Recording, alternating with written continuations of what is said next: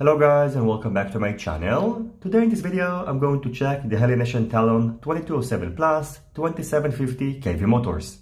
In this video I'm going to bench test it using my motor thrust end, and soon I'm going to feature it in one of my next build videos.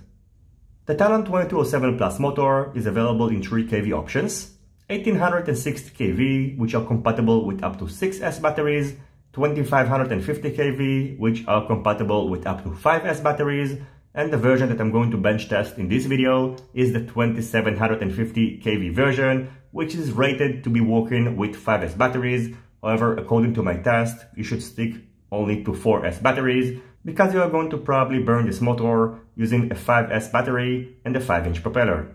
The motor itself is of course not manufactured by Helination, and it's customly made by RC Power, which is great since it's one of the best brushless motor companies in the market. The weight of the motor, including the full length of the 20 AWG 15 cm long motor wires and the motor nut, is 33.6 grams. It features a hollow motor shaft. Over here you can find a grip pattern for better securing the propellers. And as expected from a premium motor, the motor bell is secured using an M3 hex screw. The next thing I've done is to bench test the Talon 2207 Plus motor, both using 4S and 5S batteries. As I mentioned before, it didn't survive the 5S test, and I highly recommend to stick to 4S batteries when using 5-inch propellers, and maybe it's going to survive 5S when using 4-inch propellers, but I haven't tested it out.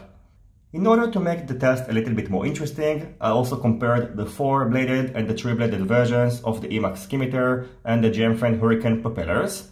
As you're about to see, the 4-bladed version of the Emax skimmeter propeller didn't perform well, and I don't recommend to use it. It's probably best to stick to the 3-bladed version in case you have it. The 4-bladed version of the Gemfan Hurricane did a little bit better when the throttle was less than 90%, but it still wasn't efficient and it's going to draw more amperes, and I also recommend that it's better to stick to the 3-bladed version.